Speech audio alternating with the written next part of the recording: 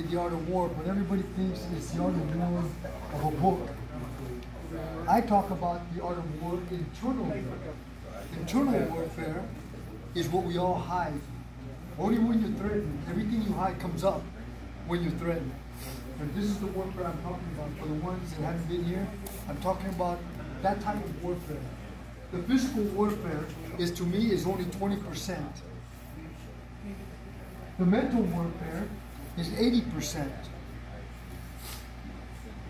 The 99.9% of the rest of that is internal, which we all hide.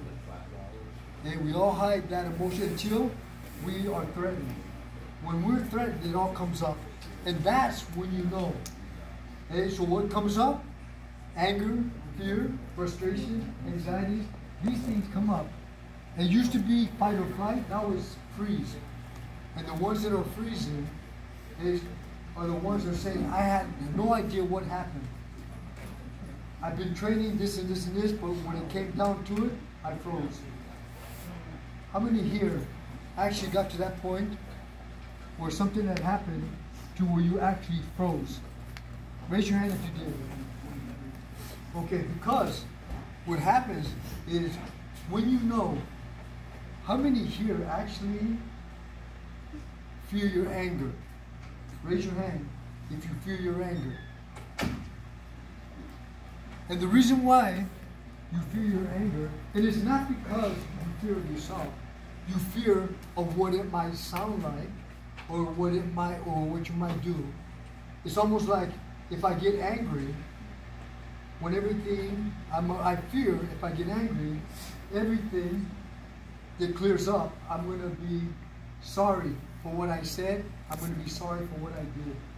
So being afraid of your anger, sometimes we do the completely opposite.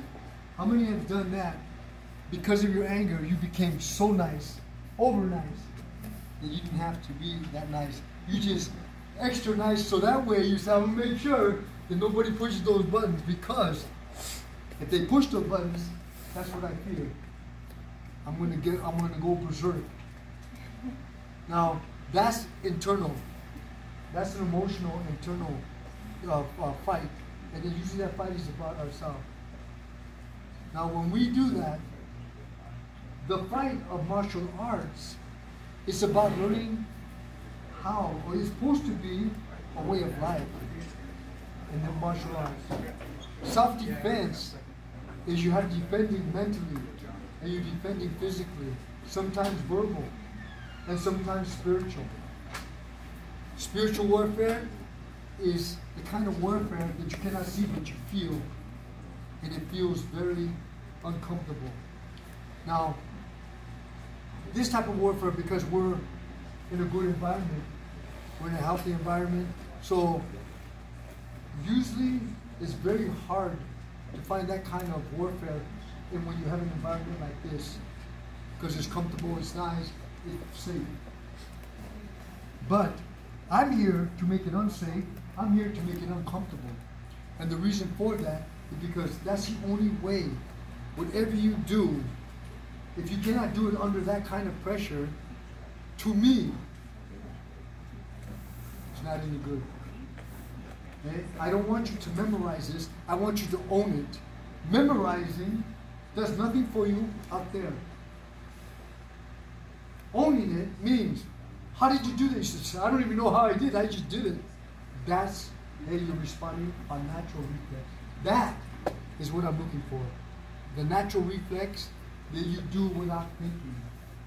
So when I tell you get out of your way, I mean I'm telling you to stop thinking about, I don't want to look bad. I don't want to make mistakes. I don't want this and that. But just remember one thing. Everything you do is never a mistake. Your body just doesn't understand it. So take that out of your vocabulary. I keep making the same mistakes. You're not making a mistake. You're teaching your body what you want it to do. It doesn't understand. So is it a mistake? No. But you have the courage to do it. Okay? All you're doing is telling your body, no, just keep doing it until I understand it. Until I got the rhythm of it, until I got the feeling of it. Don't go into an emotional state of God, I keep making mistakes. God, I'm looking bad. God, why do I keep on making mistakes? Why can't I get it? Why can't I this? When you get to that state of mind, you beat yourself up for what?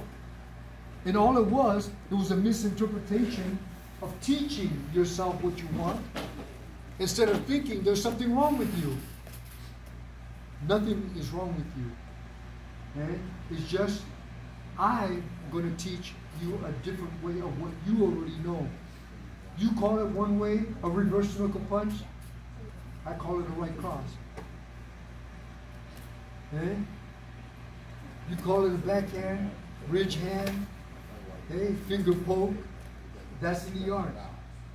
I call it the same thing, but only I have a different way. In the art of war, in kickboxing, different name for the different attacks that you're going to use. So, the ones that were within the first seminar, raise your hand.